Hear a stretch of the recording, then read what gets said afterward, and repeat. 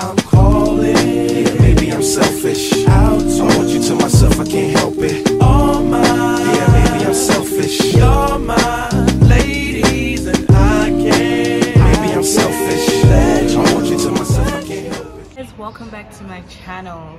I am so excited about this. This week, Ghana got the best news. Ghana has been voted #1 in West Africa as the most peaceful country in the whole of Africa. So this is pretty exciting, and I can definitely vouch for this because, as you guys know, for the past year and a half I've been in Ghana, and I can say since I got here I've learned peace. I've literally learned how to be peaceful, live by myself. It's very calm.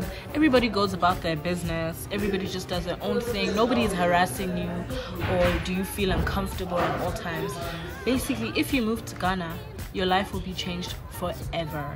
If you live in a place or a city that's very busy and chaotic and you are looking to move to a more calm place and you're just tired of like a chaotic life and noise and all of that, Ghana is the best place. It's a good cross between a big city and a small town because you still have a little bit of entertainment and you can still go out and experience a nightlife or experience the nice restaurants and things like that, or the beaches, but you still get that sense of calamity where there's nature, the greenery and all of that. And as I said, there's the beaches, so you can also always have a nice lazy day at the beach, and overall you just feel more at peace within you as well.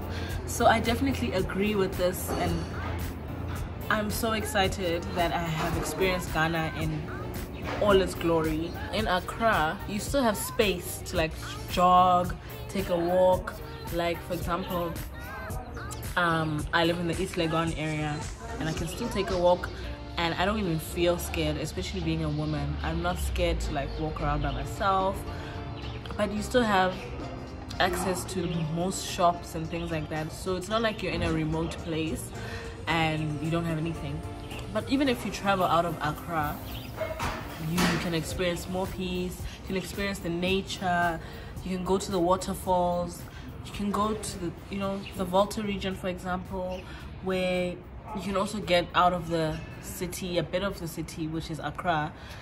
You can also find yourself, keep to yourself, and even if you decide to go with your friends and family, you'll still have an enjoyable time, and they'll appreciate this because you actually get to bond with your friends and family even more. And I really love this because we're starting to realize that most of our African countries are peaceful, and most people would think that Africa is full of chaos and it's loud and you're not safe or things like that. But this is showing us that as Africans we should unite and get to know each other better and visit each other's countries, right? So we can experience what we all have, because it's not just say South Africa, Lesotho or Ghana that we have. There's so many other countries that we can experience and just enjoy.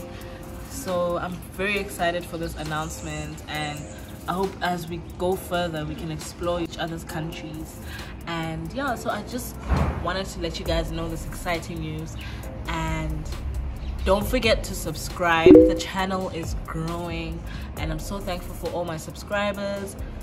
Comment below what you think of this announcement, and are you looking to visit Ghana? Are you from Ghana? Or just tell me everything and let's discuss it in the comment section. And thanks for watching. Bye.